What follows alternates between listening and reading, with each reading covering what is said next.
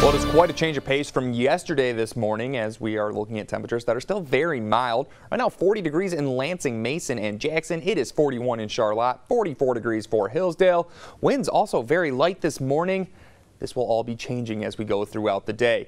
Predicted wind gusts, well, it shows them eventually starting to pick up once we get to about the early afternoon hours. And throughout the rest of the evening into the overnight, we will deal with occasional wind gusts up over 30 miles per hour. And it looks like we'll hold on to some stronger wind gusts even as we head into your day on Wednesday.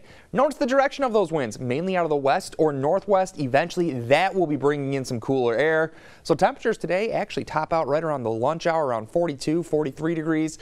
Then we start to drop off as we go through the rest of the afternoon, eventually changing any rain showers over into snow showers. We'll have to deal with a few light snow flurries as we head into your day on Wednesday as well.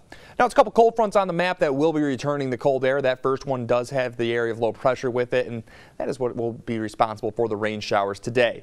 Checking it out with the future track, you'll see the rain moving in towards the middle of the day. We'll deal with the occasional rain shower this afternoon, but right around 3, 4 o'clock is when we see that change over into some snow.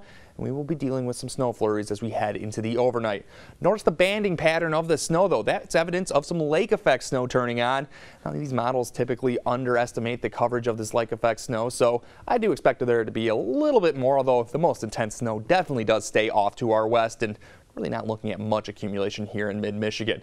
Still, we'll keep some light snow flurries in your forecast as we head into your day on Wednesday, otherwise windy with cloudy skies.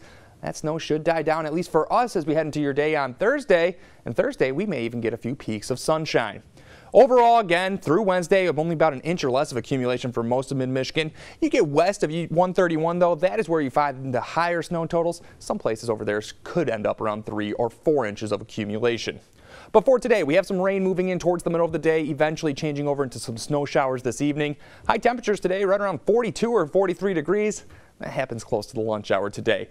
Then the bottom drops out as we head into the overnight. Lows end up in the 20s tonight. We are cloudy. We have some stray flurries around. Also rather breezy. You factor the winds into those temperatures, we feel like we're in the teens throughout the overnight, and it's going to be another chilly and windy day tomorrow. So we'll keep the wind chills in the teens throughout the day tomorrow. Mostly cloudy skies. Just a few stray flurries are expected with no additional accumulation really through your day on Wednesday. 7-day forecast does show us staying chilly for Thursday and Friday. High temperatures in the mid to upper 20s, low temperatures in the upper teens. Start to warm up just a touch as we head into the weekend. It's not showing it there on the 7-day. It's still a slight chance of some snow showers this weekend, but any of that shouldn't amount to very much. Able to warm back into the mid 30s though by the start of next week.